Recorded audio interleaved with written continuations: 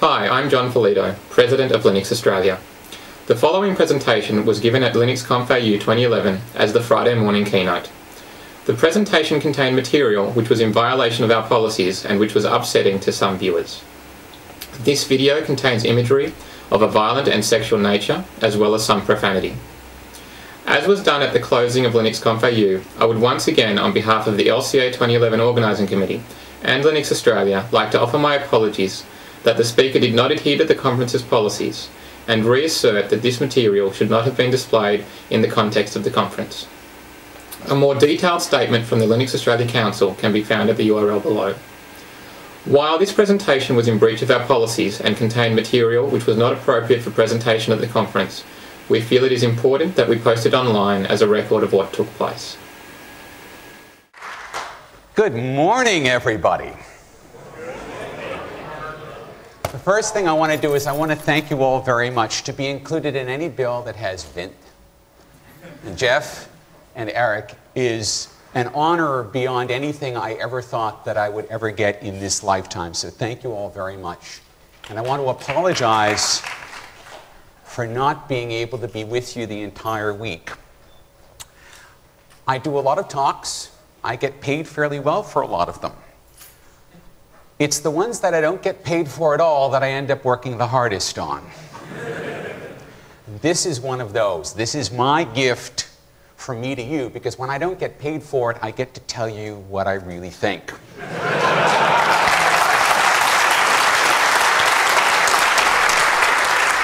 So let's start off with two announcements. The first is every square inch of this talk is Creative Commons licensed. You may use it, any of the materials in it, in any way you see fit.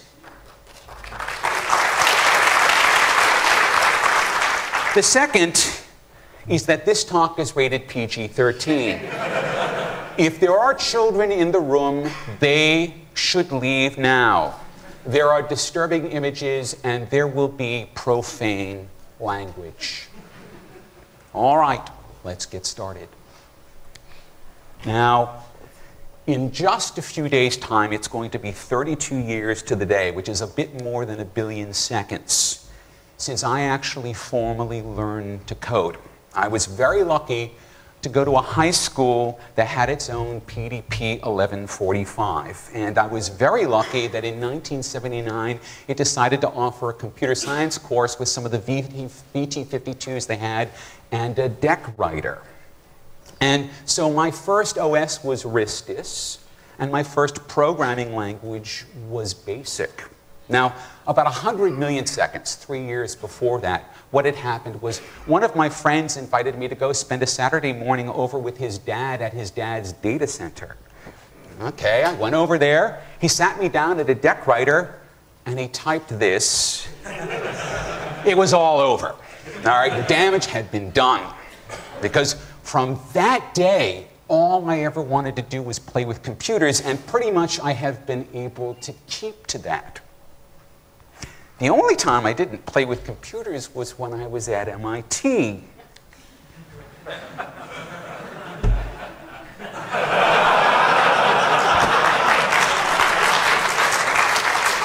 After MIT, I began work as a software engineer, so I got to play and I got paid for playing. And so in the years that have followed, I've written code for basically every major microprocessor family except the 6502, weirdly enough. All of the common microcontrollers in every OS from CP/M to Android Linux. I even wrote a batch-executed RPG2 program, which was run on an IBM 370 mainframe. Now, Christmas 1990, I decided that I was going to sit down and read a science fiction novel that had been penned by an up-and-coming writer. And that novel, Neuromancer, that changed my life because it gave me a vision that I would pursue for the rest of that decade, the idea of a three-dimensional, immersive, visualized internet, cyberspace. And so I read that book, and basically I dropped everything and I moved to San Francisco, which was the epicenter of all the work that was going on in virtual reality. And I founded a startup that I named Ono Sendai, after the company in Gibson's novel. And that startup was aimed at designing and marketing an inexpensive, immersive video gaming console that was networked. Now, it was very hard work, it was frequently painful, and I poured my life savings into the project before it went belly up. I can't say that any of the other VR companies fared any better. A few of them still exist, but they're really shadows of their former selves. They sell products into industrial markets. Each of these companies failed because every one of them, my own among them, coveted the whole prize. Each of us had eyes of megalomaniacs. Each of us were going to rule the world. And each of us did lots of inventing and took every scrap of that invention and protected it with copyrights and patents and laws. And I invented a technology that's very similar to seen in the Wiimote, but 14 years earlier, and it's all patented. I don't own that patent because after my company collapsed, the patent actually went through a series of owners until eventually, I don't know, 5 years later, I find myself in a lawyer's office being deposed because my patent, the one that I didn't actually own, was involved in a dispute over priority and theft of intellectual property and all sorts of other violations. Lovely. Now, with the VR industry pretty much in ruins, I actually sat down and said, let me try this again. I'm going to design my own networked VR protocol. So what I did was I used a parser that had been donated by my friend Tony Parisi, and I was building on this work from this coder over in Switzerland. It was a bloke by the name of Tim Berners-Lee, who had published reams and reams and reams of this Objective-C code that had been pre-processed into ANSI-C, and all of it implementing the hypertext transport protocol. So I took Berners-Lee code, I folded it into my own, took Tony's, folded it into my own, and in about 10 days, I prototyped a browser for three-dimensional worlds that was attached to Berners-Lee's brand new World Wide Web. And that happened 17 years ago this week, 500 million seconds ago. Now, when I'd gotten my 3D browser up and running, I was faced with a choice. I could try to hold it tight and go, mine, mine, mine, and struggle for attention, or I could promiscuously share my code with the world. Now, being the attention-seeking whore that I am, that decision was easy. And after Dave Raggett christened what I'd done VRML, I published the source code, and a community began to form around that project. And I got some very, very nice help from this 18-year-old sysadmin at Wired by the name of Brian Bellendorf, who said, you know, let's bring Silicon Graphics in on this. So we brought them in, and they actually said, excellent, we'll open up our code. And so by the time of the second International Conference of the World Wide Web, we had a specification with running code in open source, and VRML was off and running, precisely because it was open to all and free to all and available to all. Now, in my own life, it took about 1 billion seconds of living before I grokked the value of open source, before I had the penny drop moment when I realized that a resource shared is a resource squared. And I owe everything that came afterward, that's my career as an educator, as an author, on the new inventors, to that one insight. And so ever since then, I've tried to give away almost everything that I do, whether they're ideas or articles or blog posts or audio, video recordings or slide decks, and of course, lots and lots and lots of source code. And it seems that the more that I give away, the richer I become. And that's really not even necessarily financially, because there's more metrics to wealth than the cash in your bank account. There's more ways than one to be rich, just as there's more ways than one to be good, and there's more ways than one to be evil. And that brings me to my second penny drop moment, which I had after I'd been coding for just about 1 billion seconds.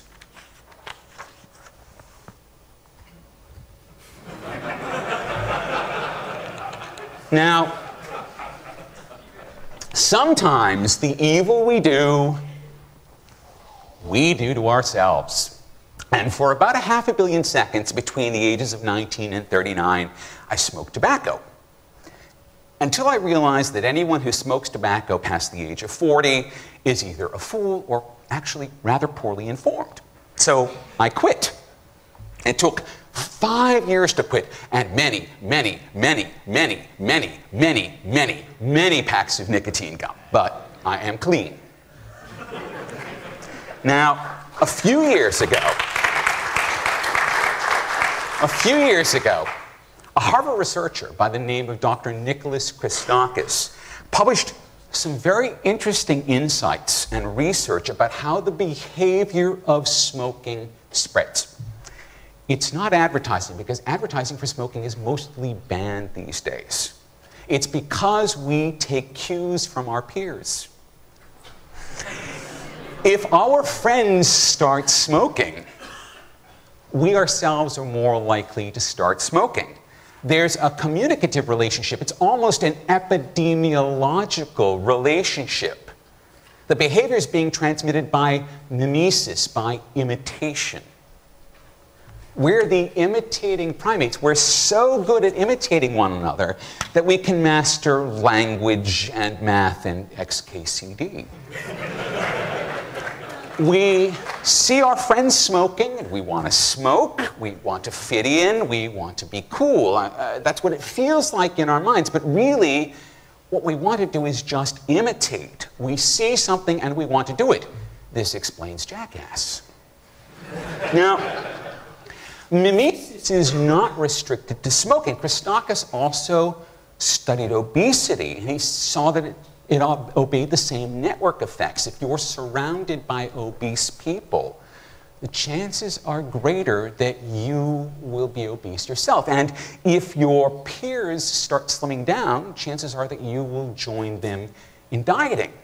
So the boundaries of mimesis are quite broad, because we can teach soldiers to kill by immersing them in an environment where everyone is learning to kill. We can teach children to read by immersing them in an environment where everyone's learning to read, and we can stuff our face with macas and watch approvingly as our friends are doing the same.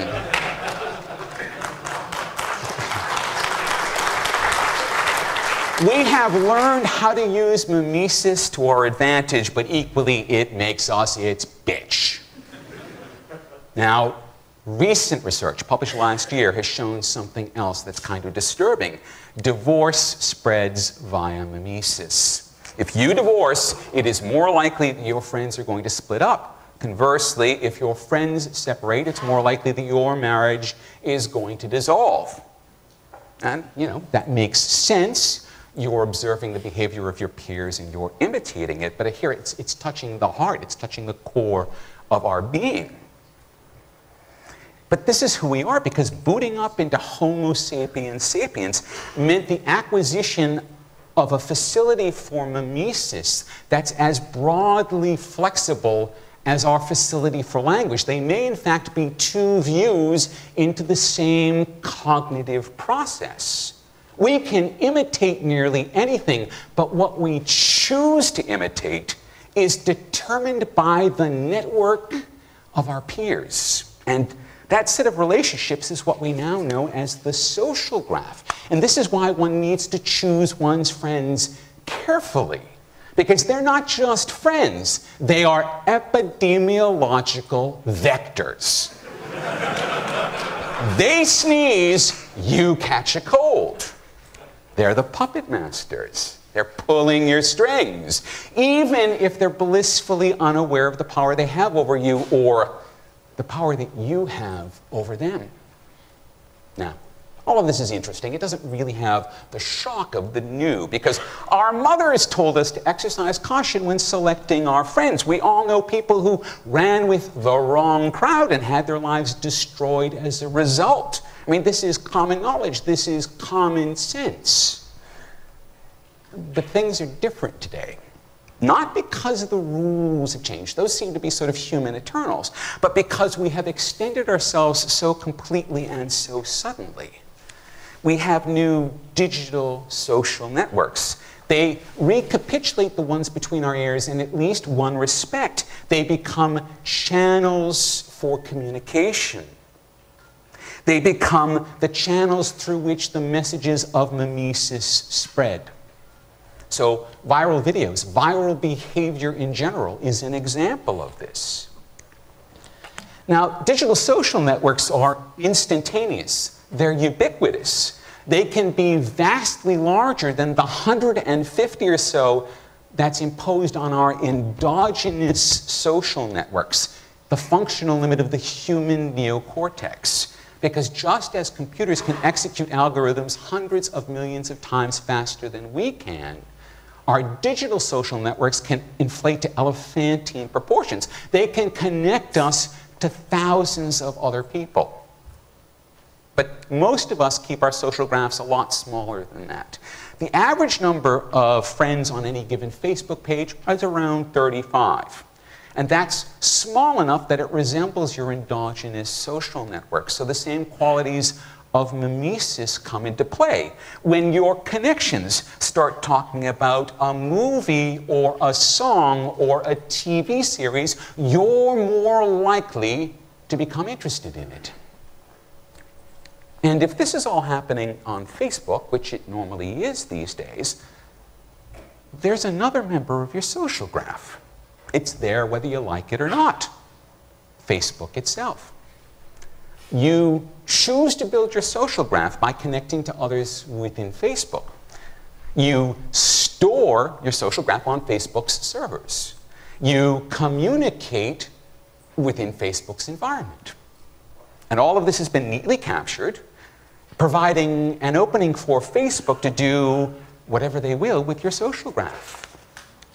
You friended Mark Zuckerberg, telling him everything about yourself that you've ever told to any of your friends, and more, actually, because an analysis of your social graph reveals much about you that you would never tell to another human being. Your sexual preferences and fetishes, your social class, your income level, everything that you might choose to hide is revealed entirely because you need to reveal it in order to make Facebook work, because you do not own it. Because you do not have access to the source code or the databases, because it is closed. Your social graph is the most important thing about you that can be represented in bits. With it, I can manipulate you. I can change your tastes, your attitudes, even your politics. We know this is possible. It is probably even easy. But to do this, I need your social graph. I need you to surrender it to me before I can fuck you over. Now, we didn't understand any of this 250 million seconds ago when Friendster went live, but it's 2011 now, and we have a pretty good idea of the potency of the social graph. But we find ourselves pathetically addicted to the amplified power of communication provided by Facebook. We want to quit it. We just don't know how. Just as with tobacco, going cold turkey isn't going to be easy. Now, on the 28th of May last year, I killed my Facebook profile. I signed off once and for all. There's a cost, because I am missing a lot of the communication that is happening within the closed world of Facebook. But of course, I also breathe a little bit easier knowing that I'm not quite the puppet that I once was. And when someone asks why I quit, an explanation that took around 1,200 words this morning, and then they just close the conversation down with, look, my grandmother's on Facebook. I have to be there. That's going to be our epitaph. Ladies and gentlemen, we are so fucked. We ended up here because we surrendered our most vital personal details to a closed source system. We should have known better. And that's only the half of it. So much has happened in the last 8 weeks that we've almost forgotten, before all of the disaster and tragedy that has afflicted Queensland, we were obsessed with another sort of disaster that was sort of rolling out in slow motion like a car smash from inside the car. So on the 29th of November, WikiLeaks, in conjunction with several very well-respected newspapers, began to release the first of 250,000 cables that were written by various State Department officials throughout the world. The US government immediately announced that these cables were inconsequential, but of course one has already led to a revolution in Tunisia, which is producing a revolution in Egypt, which is now producing a revolution in Yemen. And we also know that Hillary Clinton, and just take a look at those eyes, that Hillary Clinton has requested credit card numbers and DNA samples for all the UN representatives in New York City, presumably so she can raise up a clone army of diplomats intent on identity theft, which is not a good look. So in early December, as the first cables came to light, and their contents began ricocheting around the media sphere, the US government realized that it had to act, and act quickly, to staunch the flow of these leaks. And the government, of course, had some help. It had a willing patsy, an individual seduced by the United States projection of power, who decided to mount a DDoS attack on the WikiLeaks website in the name of freedom or liberty or something. And WikiLeaks went down, and it quickly relocated its servers into the Amazon EC2 cloud, and that lasted until US Senator Joseph Lieberman started making some noises, and then WikiLeaks was quickly turfed out by EC2, with Amazon claiming violations of terms of service. And then that was followed immediately by a discovery of another violation in fairly short order with WikiLeaks provider EveryDNS. And then for the coup de grace, PayPal had a look at their own terms of service, and quelle horreur! They found that WikiLeaks was in violation. And they froze WikiLeaks' account, which at the time were fairly overflowing with all sorts of contributions. So you deprive them of servers, you deprive them of name service, you deprive them of funds. Checkmate. And of course, the powers that be thought that this would dent the forward progress of WikiLeaks. And in fact, what it did was cause the number of copies of the website and associated databases to multiply.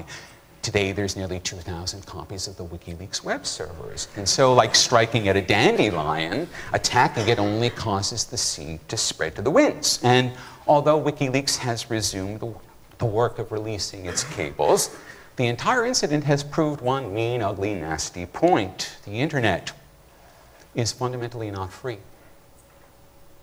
Where we thought we breathed the pure air of free speech and free thought, we are finding ourselves severely caged. If we do something that upsets our masters too much, they're bringing the bars down on us. They're leaving us no room at all. That's not liberty. That's slavery. This isn't some hypothetical. This isn't a paranoid fantasy. This is what is happening. And it will happen again and again and again whenever the forces of the state or forces in collusion of the state feel themselves threatened. None of it is secure. None of it belongs to us. None of it is free. And this is why we are so truly and wholly fucked.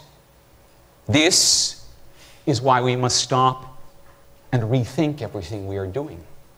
This is why we must consider ourselves the victims of another kind of disaster, another tragedy, and must equally and bravely confront another kind of rebuilding. Because if we do not create something new, if we do not restore what is broken, we surrender to the forces of control. I will not surrender. I will not serve.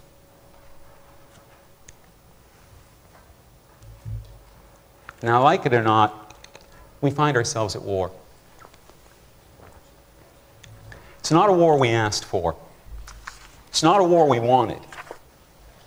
But the war is upon us. It's the last great gasp of the forces of control as they realized that when they digitized in pursuit of greater efficiency or profit or extensions of their own power, whatever they once held on to so tightly became so fluid that it is now slipping away from them completely. And that's one enemy. That's the old enemy. That's the ones whom history has already ruled irrelevant.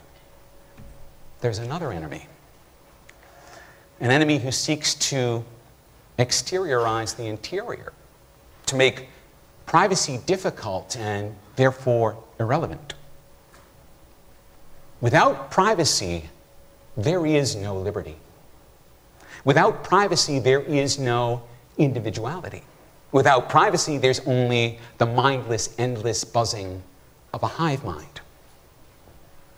That's the new enemy.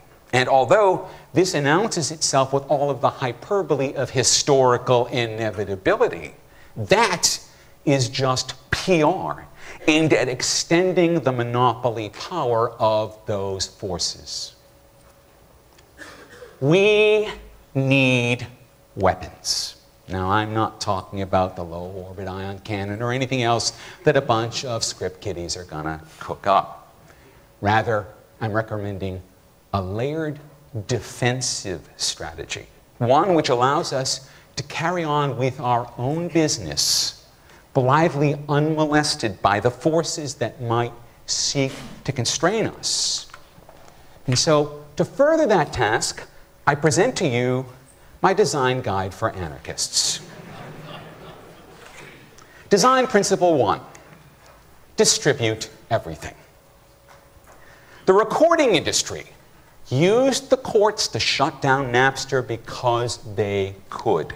Because Napster had a single throat that they could get their legal arms around. They could choke the life out of it. But in a display of natural selection that would have brought a tear to Alfred Russel Wallace's eye, the selection pressure that was applied by the recording industry led directly to the creation of Nutella, which, through its inherently distributed architecture, became essentially impossible to eradicate, and the day of the darknet had begun. Break everything up. Break it all down. When you have the components, make them all independent. Allow them to talk to one another. Allow them to search one another, share with one another, so that together they will create a whole greater than a simple sum of parts. And then you will never be rid of them, because if one piece should be cut down, there will be two others to take their place. Now, this is simply an extension of the essential Unix idea of simple programs that can be piped together to do useful things, small pieces loosely joined. But these pieces shouldn't live within a single process or a single processor or a single computer or a single subnet. They must live everywhere they can in every possible environment so that they can survive any of the catastrophes of war. Design principle 2, transport independence. Now, the inundation of Brisbane and its surrounding suburbs brought a sudden death to all of its networks, whether they were wired or mobile or optic. All of these networks are centralized, and for that reason they can be turned off, whether by a natural disaster or at the whim of the powers that be. For those of you who are unaware, the mobile phone networks in Egypt have been going up and down over the last 2 days. And just as significantly, these networks require the intervention of governments and telcos to boot back up. They had to work hand in hand to bring service back to the worst affected suburbs. Now, so long as you're in the good graces of a government, this can be remarkably efficient. But if you find yourself allied against a government, or if your government is afflicted with corruption, such a simple thing as a dial tone can be nearly impossible to manifest. we have created a centralized communications infrastructure. We have lines that feed into trunks, which go into central offices, which then feed into backbones. And this seems to us as the natural order of things. But it is entirely an echo of the commercial requirements of these networks. In order to bill you, your communications must pass through a point where they can be measured and metered and tariffed. There's another way. Years before the internet came along, we had UUCP and FidoNet to spread news and posts and mail through the far-flung and only occasionally connected global network of users. It was slower than we're used to today, but it was no less reliable. Messages would end up forwarding from host to host to host until they reached their intended destination. It all worked pretty well if you had a phone line. It worked great if you had an internet connection or pretty much anything else. And I really think that there were probably some crazy Unix geeks who took their UUCP, printed it out on paper tape, carried it to another host, and fed it back in. You know it's true. A hierarchy is efficient, but the price of that efficiency is incredible vulnerability. Whereas a rhizomatic arrangement of nodes within a mesh is slower, but it's nearly invulnerable. It will survive a flood and an earthquake and a fire and revolution. So to abolish these vulnerable and dangerous hierarchies, we must reconsider everything that we think we know about the right way to move bits from point A to point B. Every transport has to be considered, from point-to-point laser beams to wide-area mesh networks using unlicensed spectrum, to semaphores and smoke signals. Nothing is too slow, it's only too unreliable. If we rely on TCP and HTTP exclusively, we risk everything for the sake of some speed and convenience. But ladies and gentlemen, this is life during wartime. We have to bear this extra burden. Design principle 3, secure everything. Now, why would any message traverse a public network in plain text? And yet the bulk of our communication occurs in the wide open. That's web servers and web browsers. It's email servers and their clients. It's sensors and the recorders. This is insanity. This is not our job. It is not our job to make things easy to read for ASIO or the NSA or Google or Facebook or anyone else who has some need to know what we're saying and what we're thinking. And so as a baseline, everything we do everywhere must be transmitted with strong encryption. Until someone perfects a quantum computer, that's a pretty good line of defense. But we need a security approach that's much more comprehensive than this. The migration to cloud computing, which is driven by ubiquity and convenience and baked into Google's Chrome OS, it deprives us of any ability to secure our own information. When we use Gmail or Flickr or Windows Live or MobileMe, we surrender our security for a little bit of simplicity, and this is a false trade-off. These systems are insecure precisely because it benefits those who offer those systems to the public. There is value in all of that data, so everything is exposed, leaving us exposed. If you do not know where it lives, if you do not hold the keys to lock it and release it, if it affects to be more pretty than useful because locks are ugly, turn your back on it and tell the ones you love who do not know what you know that they must do the same. And then go and build systems which are secure, which present nothing but a lock to prying eyes. Design principle 4, open everything.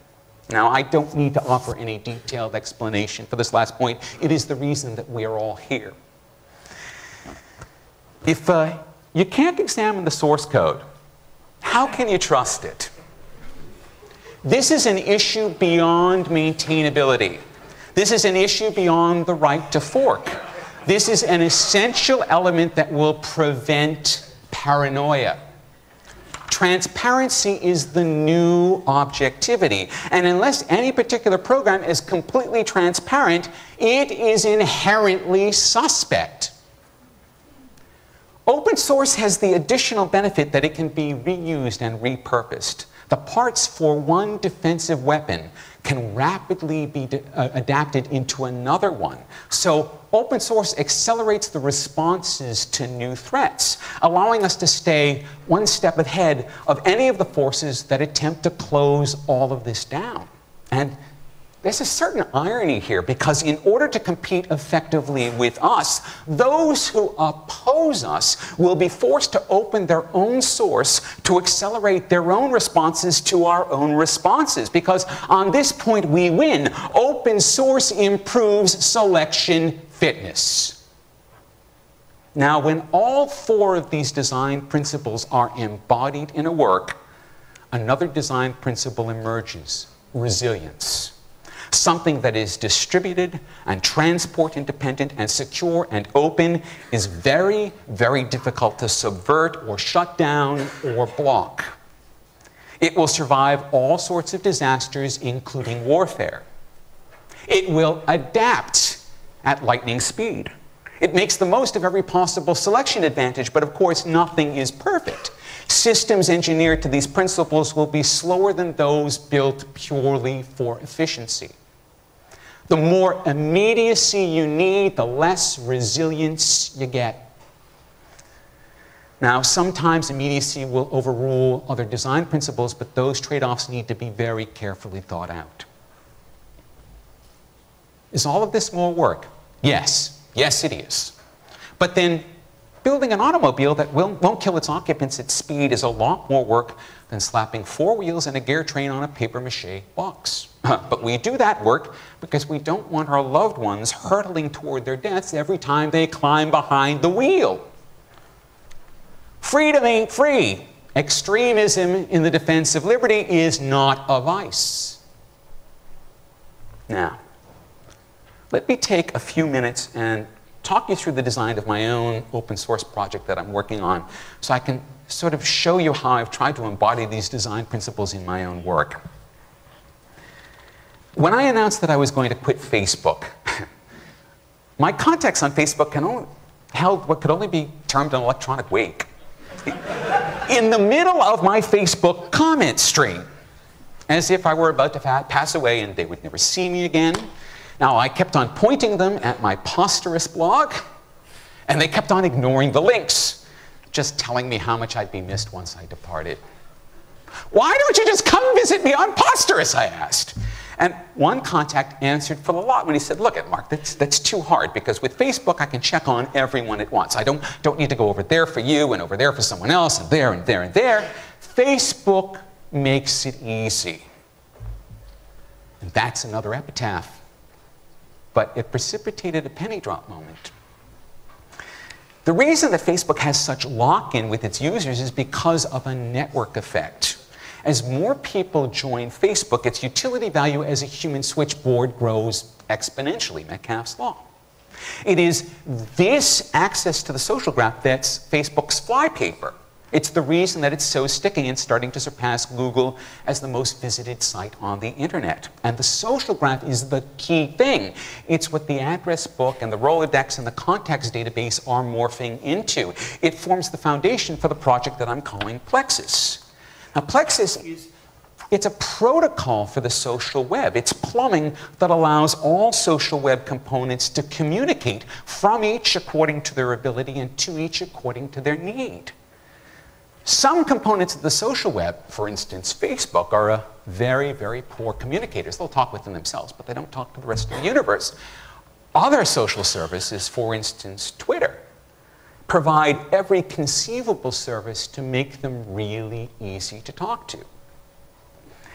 What Plexus does is it provides a meta API. It's all based around RFC 2822 messaging, so that each service can be fed into or fed by an individual social graph. That social graph is personal, portable, and private. You control it. And this social graph, which is the heart of Plexus, is what we might call the Web 2.0 address book. It's not simply a static set of names and addresses and phone numbers and emails. Rather, it's an active set of connections which you can choose to listen to or share with. It's the switchboard. It's the switchboard where the real magic takes place, allowing you to listen or be listened to, allowing you to share or be shared with. And Plexus is agnostic and can talk to any service, and any service can talk to it. It's designed to be the wiring that wires everything together so that we never have to worry about going here and there to manage our social graph. And neither are we chained in one place. Plexus gives us as much flexibility as we're required. That's the vision. I have about 1% of that implemented. But just after the new year, I had an insight. I had originally envisioned Plexus as a monolithic set of Python modules. But it became clear that if I did message passing between the components using RFC 2822, I could separate the components. I could create a distributed Plexus, parts of which could run anywhere on a separate process, on a separate subnet, or anywhere in the world. And furthermore, these messages could be encrypted and signed using RSA encryption, creating a strong layer of security. And finally, these messages could be transmitted by any means necessary, whether that was TCP/IP or UUCP or smoke signals. And of course, all of it's entirely open. And because it's a protocol, the pieces of Plexus can be coded in any language you like, whether that's Python or Node.js or PHP or Perl or Haskell or Ruby or Java, Shell. Plexus is an agreement to speak the same language about the things we share. That's what it is. Now, I could go into mind-numbing details on the internals of Plexus, but I trust that those of you in the audience who find Plexus intriguing will find me today and talk to me about it. I am most interested to ask this room and the minds in this room what they know that could help me move the project forward. What pieces already exist that I can repurpose for Plexus? I need your vast knowledge. I need your insights. I need your critiques because Plexus is still coming to life. But 100 things have to go right for it to be a success. With your aid, that can happen. When it does, well, what I want to do is share with you one of my favorite quotes from one of my favorite novels called Illuminatus by Robert Shea and Robert Anton Wilson. The Chinese Taoist laughs at civilization and goes elsewhere. The Babylonian Taoist sets termites to the foundations. And Plexus is a white ant set to the imposing foundations of Facebook.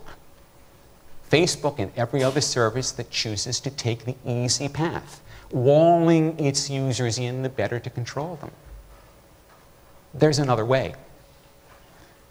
When the network outside the walls has a greater utility value than the network within, the forces of natural selection come into play, and those walls quickly tumble. We saw it with AOL, we saw it with MSN, we will see it again with Facebook. We will build the small and loosely coupled components that individually do very little, but together add up to something far more useful than anything on offer from any monopolist. We need to see this happen. This is not just a game.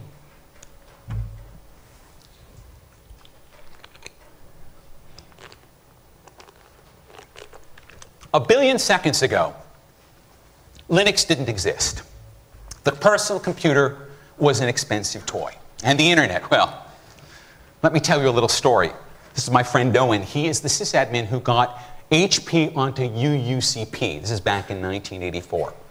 And he remembers updating his Etsy hosts file weekly by hand. And when he printed it, it came to 2 sheets of green bar. And that was all the hosts on the internet.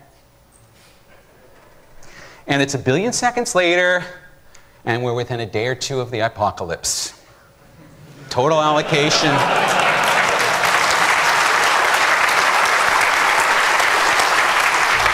Total allocation of the IPv4 number space. Something's going on. Now, I'm not as teleological as Kevin Kelly. I don't believe that there's evidence to support a 7th class of life, a technium, which is striving to come into its own. I don't consider technology as something that is in any way separate from us. Other animals use tools, but we've gone further. We have become synonymous with them. our social instinct for imitation, our language instinct for communication, our technological instinct for tool using, they all seem to be reaching new heights. And each instinct reinforces the others. It's creating a rising series of feedbacks that has only one possible end. The whole system overloads. It overflows all of its buffers and, as you might expect, knocks the supervisor out of the box. Now, call this a singularity if you like. I simply refer to it as the next billion seconds. The epicenter of this transition, where all three of these streams are colliding, sits in the palms of our hand nearly all of the time. The mobile is the most pervasive technology in all of human history. People who do not have electricity or indoor plumbing or literacy or agriculture have mobiles. Something around 5.5 billion of the planet's 6.9 billion people have one. That's everyone who earns more than $1.50 a day. And here's the thing, countless studies are showing that individuals with mobiles improve their economic fitness. They earn more money.